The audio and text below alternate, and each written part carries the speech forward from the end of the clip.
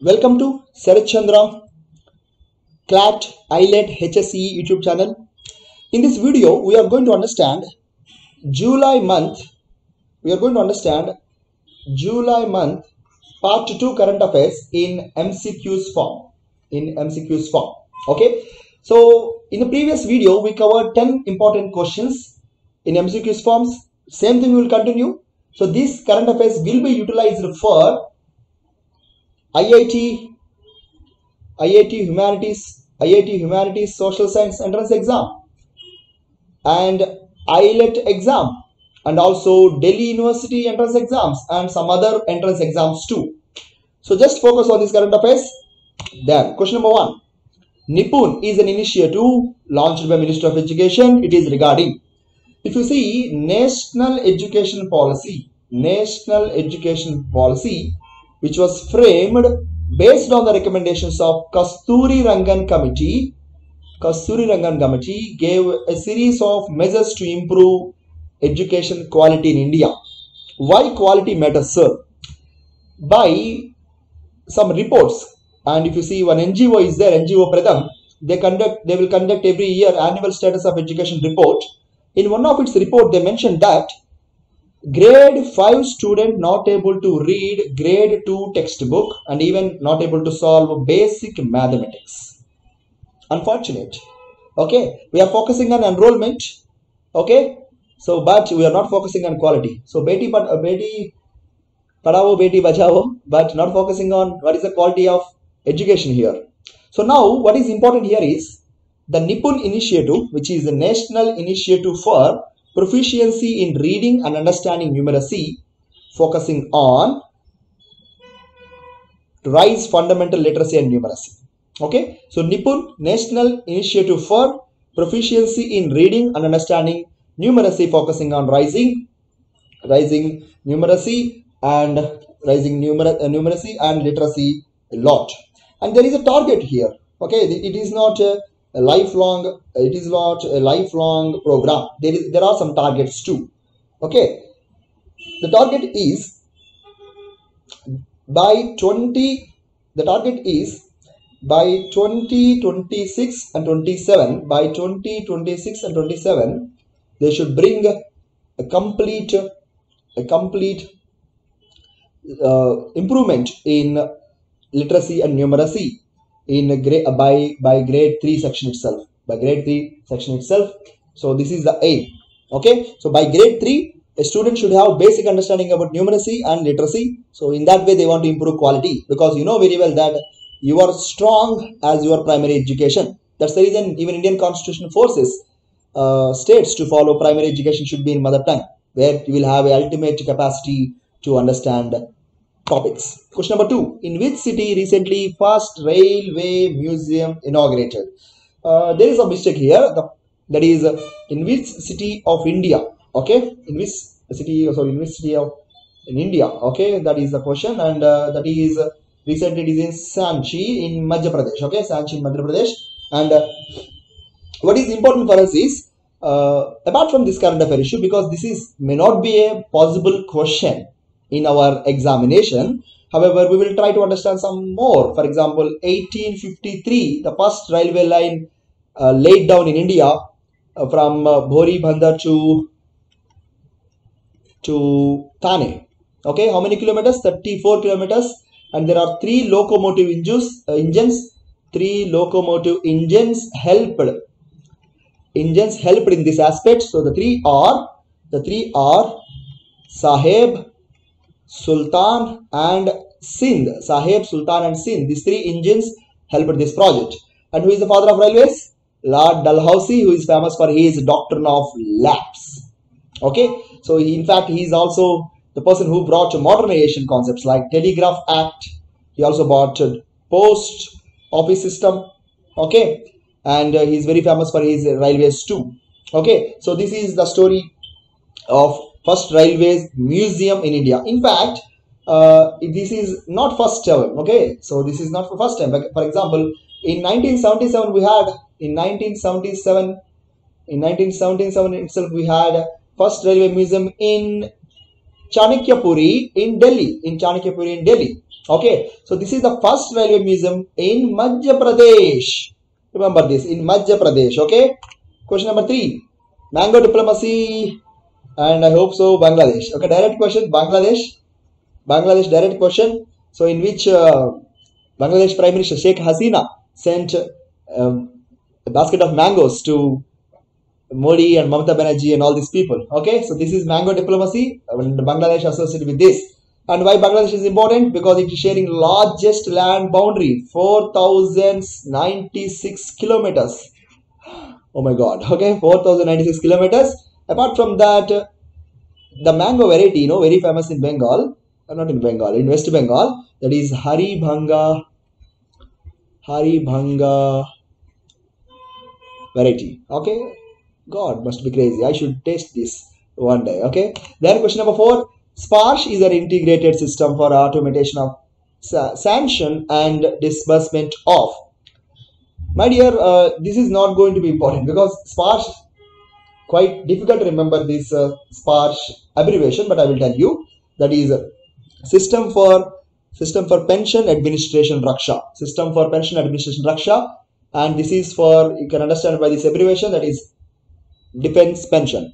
So you see, defense people will get voluntary retirement, so claims of their pensions and pending issues of their pensions, grievances can be solved through this SPARSH. So Ministry of Defense launched this. Jovenel Moise, the president of Dash, who recently assassinated. So whoever reading newspaper, whoever understanding newspaper, they can easily identify Haiti. Okay, so Haiti is the country. Haiti is a country where you see a lot of witnessing a lot of unrest, in this country. And apart from that, this is one more thing is its first lady also severely attacked by this by unknown people, and she is also admitted in hospital in emergency situation.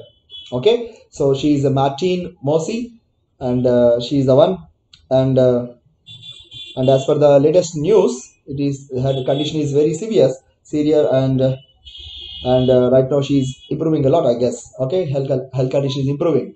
I hope she will get back to her work soon. Okay, then so what is the currency and capital? So currency is Haitian currency is Haitian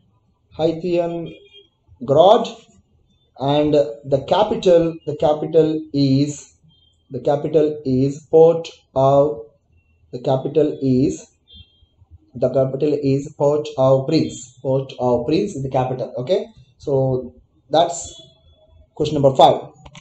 Question number 6, Ramagraha tiger reserve located in. So till now we have 51 tiger reserves.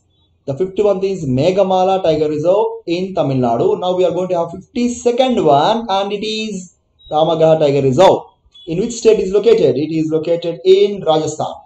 Okay, remember, tiger is our national animal. So in fact, Royal Bengal tiger is our national animal, and India doing a lot for conservation of tigers. Okay, so apart from this, we should understand the largest tiger reserve in India, that is Nagarjuna Sri Salem tiger reserve. Smallest one is Bhor tiger reserve in Maharashtra, and apart from that, this Ramagraha tiger reserves is going to create a link between Ranthambore tiger reserves, which is very famous in Rajasthan, and Mukunda Hills. Okay, so it is going to connect these two. Then question number 7, which country legalized Bitcoin recently? So El Salvador. So Central American country, and the capital is San Salvador. So just remember this name, first country to legalize Bitcoin.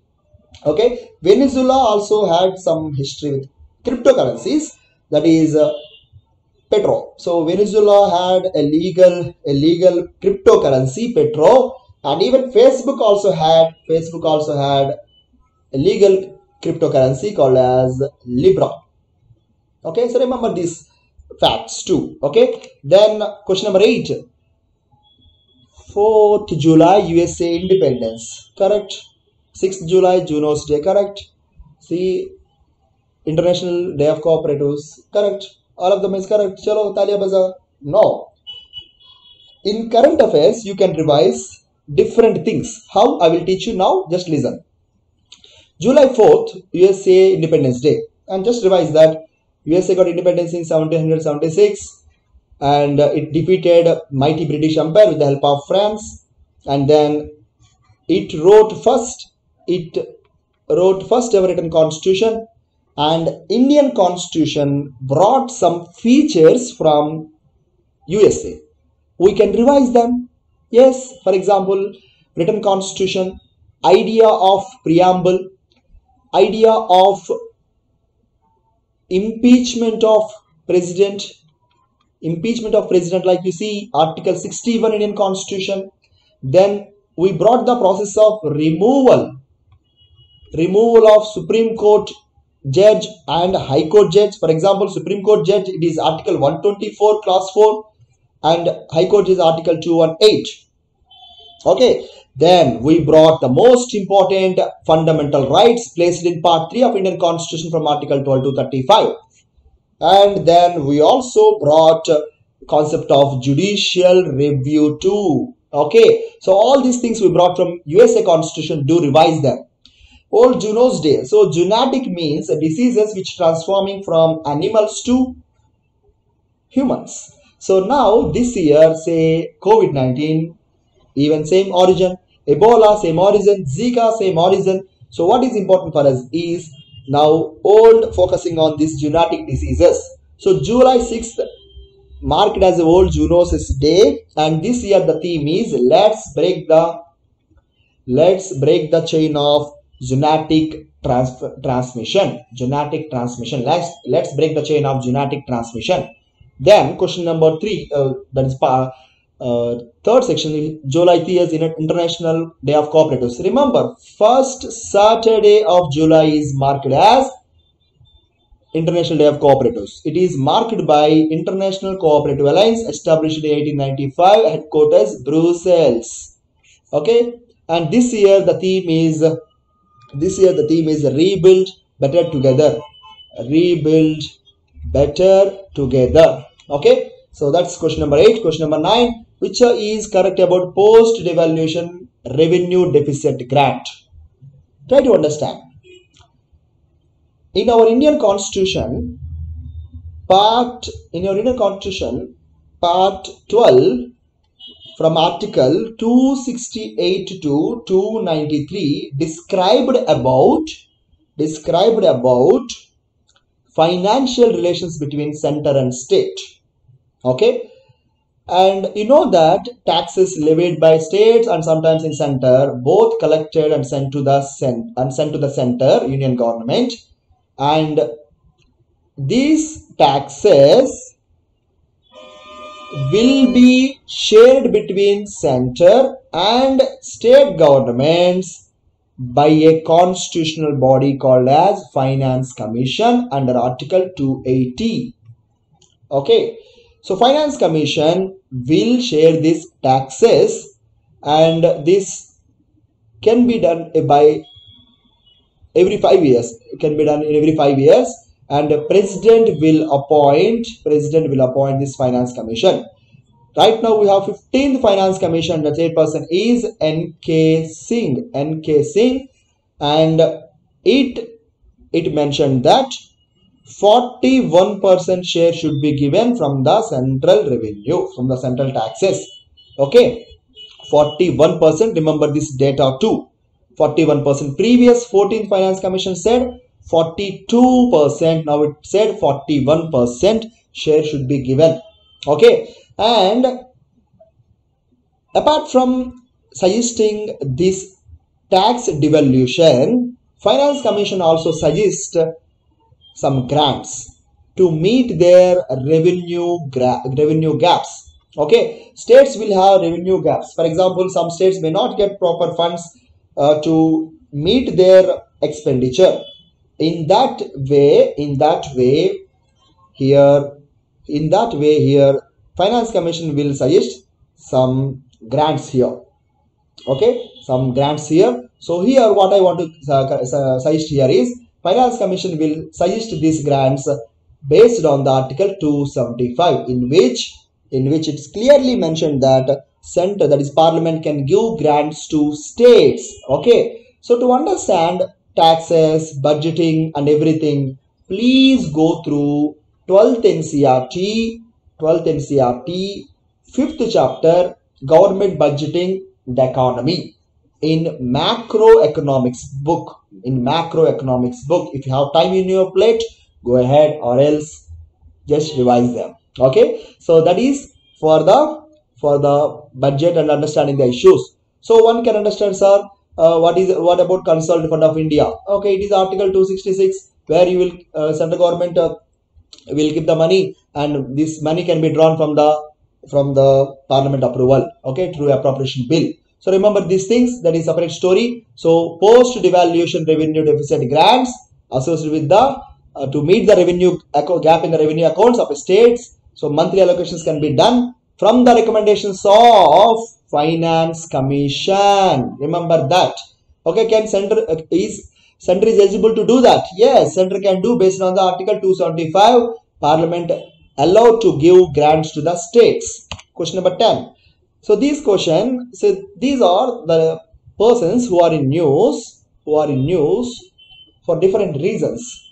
Birth anniversary, death anniversaries. So what we can do is, we can revise modern history through this. How? Let us see.